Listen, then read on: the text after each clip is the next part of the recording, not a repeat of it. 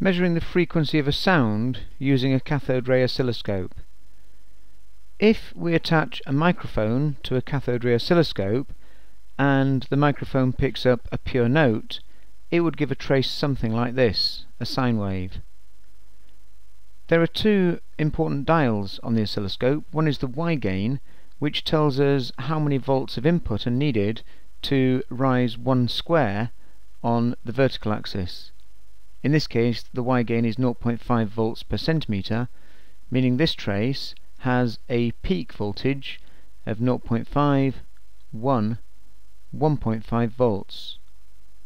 However, to find the frequency of a sound, we don't need to consider the Y gain further. What is important is the time base.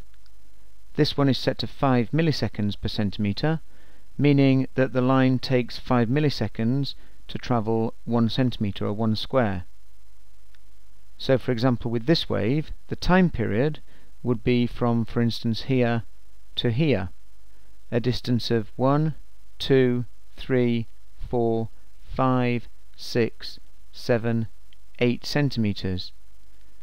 So the time period is equal to 8 centimeters multiplied by the time base setting of 5 milliseconds per centimeter, giving 40 milliseconds time period. Frequency is given by 1 over time period, which is 1 over 40 milliseconds or 0.04 seconds, giving a frequency of this sound of 25 Hz. This is a very low note. Here we have a time base setting of 1 millisecond per centimeter, and this wave has a period from, for instance, here to here, covering 1, 2, 3, 4 centimeters. So the time period for this wave is 4 centimeters multiplied by 1 millisecond per centimeter, giving 4 milliseconds. The frequency is 1 over the time period at 250 Hz.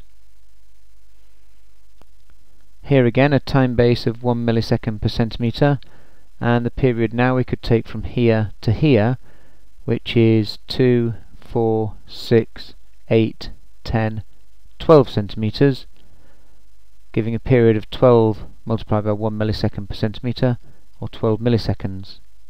So the frequency 1 over 0.012 seconds, 83 Hz. Now the time base is 2 milliseconds per centimeter, and the period of 2, 4, 6, 8 centimeters multiplied by 2 milliseconds per centimeter, giving a period of 16 milliseconds. Frequency is 1 over time period, 1 over 0.016 or 62.5 Hz. A time base of 5 milliseconds per centimeter, and a period from here to here, 1, 2, 3, 4 centimeters, giving a period of 4 centimeters times 5 milliseconds per centimeter, or 20 milliseconds. Frequency is 1 over time period, which is 50 Hz. Here the time base is 2 milliseconds per centimeter, and the trace 1, 2, 3, 4 centimeters time period. So the time period is 4 times 2 milliseconds per centimeter, or 8 milliseconds, giving a frequency of 1 over 0.008, 125 Hz. If there are a large number of waves on the screen, it would be more accurate to find the time taken for several waves and then divide by the number of waves. For example, we could take the trace from here to here, maybe, which covers 1, 2, 3 complete waves. Finally, this trace has a time base setting of 2 milliseconds per centimeter, and the time period from here to here is 2, 4, 6, 8, 10, 12 centimeters, giving a time period of 12 centimeters times 2 milliseconds per centimeter, or 24 milliseconds. Frequency is 1 over time period, which is 42 Hz.